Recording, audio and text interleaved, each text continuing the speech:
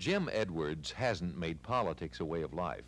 In fact, he's fed up with the way some politicians in this state have put themselves above the people.